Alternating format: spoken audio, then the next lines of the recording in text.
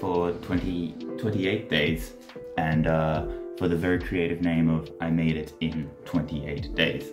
Now, did I make a lo-fi album just so that I could play lo-fi music without having copyright-free music or copyrighted music, which would be even worse? Yes. So there is actually a lot of really cool stuff going on that I'm really happy with. There's some cool techie stuff going on in this track. Some groovy chord stuff happening in this one.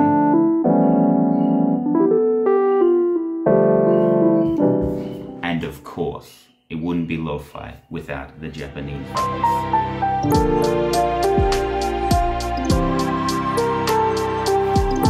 But yeah, as I made this album really quickly, I kind of wanted to show you guys how I did that. So, okay, obviously it's lo-fi, it's not very hard. I'm not trying to say that I'm a genius. Lo-fi is probably one of the simplest genres to make. It's like, you do 4 things, as you'll see. And also, at the time, I was very, very passionate about making lo-fi, so that helps a lot with the creative process too. Okay, so here we are in Cubase. I've got the project track up. This is the track called Tutorial, which I made intentionally. It was track 11, as you can see. I actually had made more, but a lot of the tracks got destroyed just during some like cloud exchanges and such, so I had to restart. But anyway, point is, this is a track that I made with the intention of being a tutorial, so I'm just gonna listen really quickly to what it sounds like, and then gonna go with it.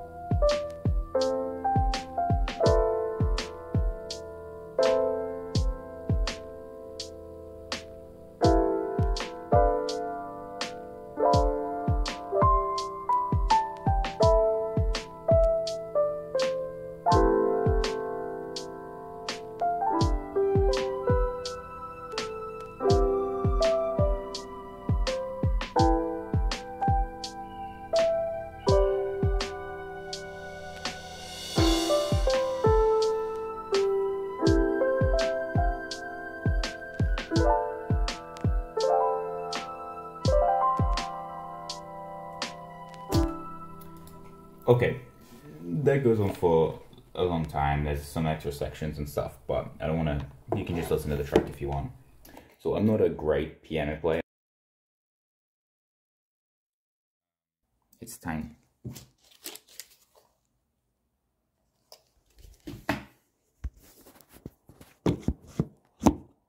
So I can't really practice. So because of this, I have to do a lot of editing, basically. I still use the piano, and I use this as more of a guideline to give me kind of the idea of the rhythm and the overall contour of the pitch and the piece and whatnot. And as I may have mentioned before, I will mimic myself as if I was an actually good piano player, even though the notes that I'm playing are garbage. So I'm going to show you this first level, which is the, this is the like really dodgy version of the thing.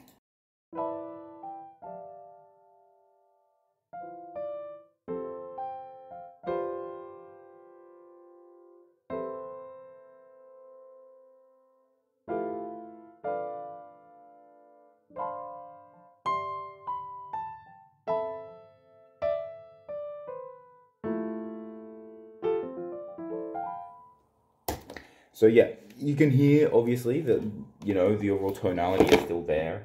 I mean, I didn't change the key, and there's a lot of elements that even stayed. So what I'll first do, as mentioned, is I'm going to edit the all the notes.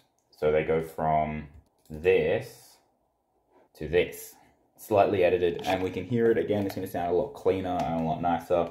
Still, some of the velocities are going to be off, and the processing hasn't been done and whatnot. So some small changes are going to happen after this stage, but this is like the main, taken what I've got from the sketch and improved it.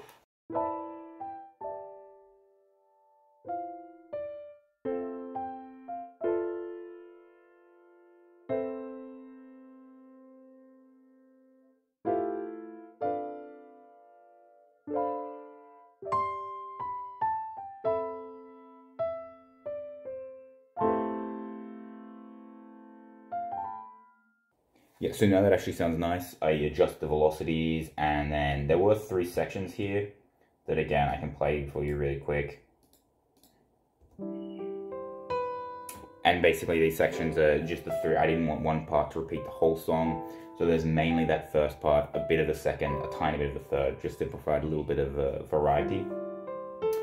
But now that the things have adjusted, you can hear that slowly improved. And then what I'm going to do is I'm going to adjust the velocities a little bit more, and then order the track in such a way that it actually sounds good.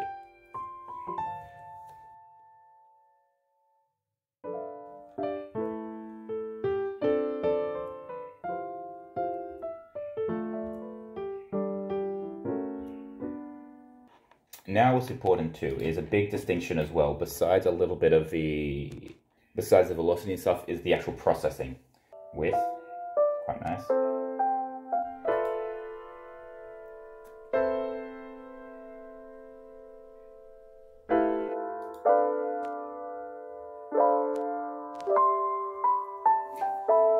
Okay, so what have I done there? I have firstly added this. As you can see here, it's got a big low cut, because as always, you want to cut off all those frequencies. You can see there that there's a bunch of them, and we just don't want them grouping. Next is I added this big high cut, and that just provides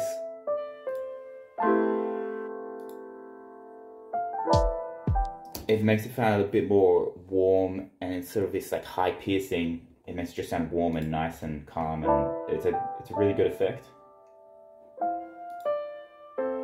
It's too bright here, so we do this to, it doesn't make it dull, I mean a little bit dull, but it does so in such a way that makes it warm. Next is of course compression, to make it sound more uniform. So we still want the hard notes to sound harder, but we don't necessarily want them to punch out like they are.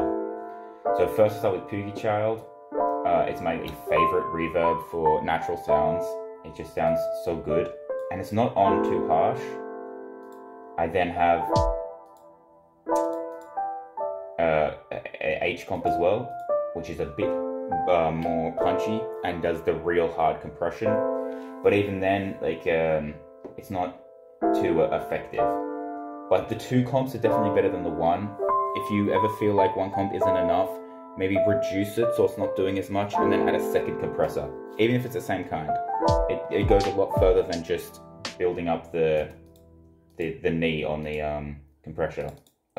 Sorry. Next is pretty standard that you're going to hear in most lo-fi tracks. It's the vinyl. This one's the isotope vinyl. I use a few different vinyl plugins, but you can just look them up and I'm sure you'll find some. Again, these are just the settings to change how much or effective it is. All we're doing is we're adding a bit of dust, as you can hear crackling away. It adds a bit of wobble onto the sound. It changes the highs a little bit, adds a little bit of, you know, all it's doing is making it sound like it's an old vinyl and not a newly written piece of music. And finally is this like final compressor, which is just used to sidechain.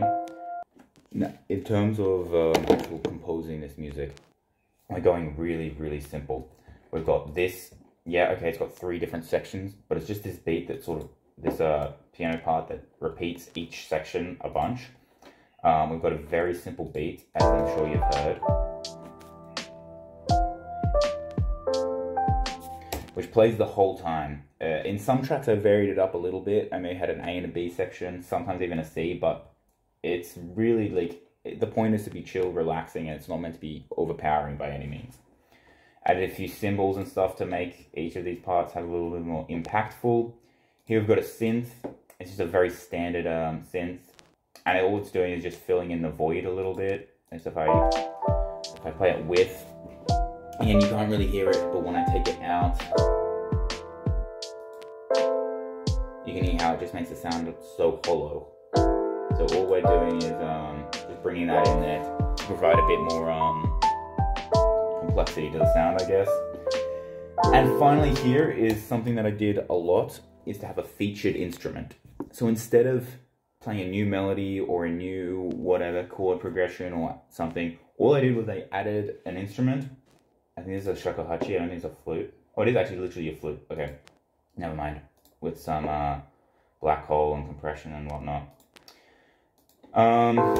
But yeah, all it's doing is playing the melody, a tiny variation, very little, but it was really just to provide a little bit more depth and interest without actually providing new material.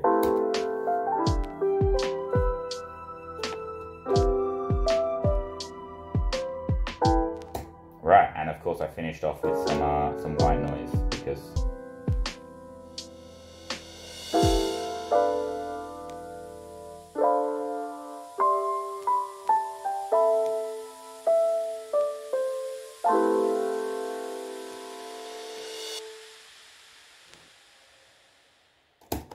oh, the last thing I almost forgot to mention was with the drums. So it's a very simple beat, obviously. It's basically just like a rock beat or whatever, but slower. What we're going to do is we're going to place, so you can see, if I put it on the correct, the snare or the kick, it just depends on how you want to do it, is offbeat, the tiniest bit. In this one I put the snare a little bit later, but sometimes it's also good to put the kick a little bit later, or earlier, whatever. It goes so far, like, and just for the sake of it, I'm going to move these in so you can hear what it sounds like perfect. And now, normal.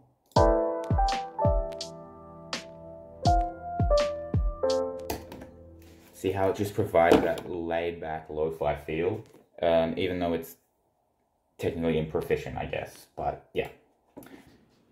Anyway, that's it.